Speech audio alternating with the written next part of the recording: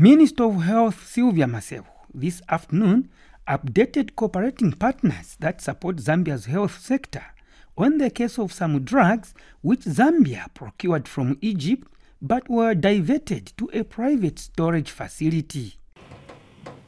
I want you to help government in the area of ensuring the efficacy of those drugs, because if we do it alone as government under Ministry of Health and the agency mandated, which is ZAMMSA, the regulatory authority that is mandated to verify, they will turn around and say it is fake.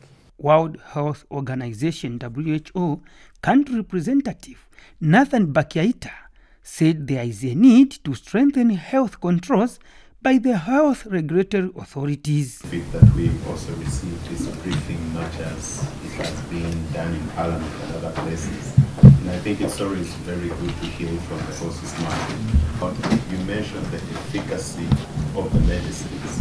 I think that over the years, the quality controller of ZAMMSA has been built over the years. I think there have been quite a lot of projects. UNICEF representative Penelope Campbell is happy with the route the government has taken in investigating the matter.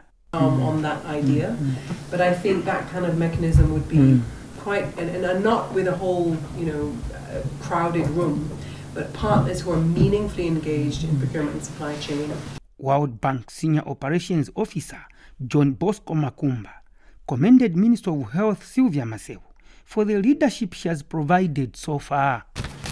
And specifically, we take note of your asks, I think, in terms of determining the efficacy. USAID was also represented.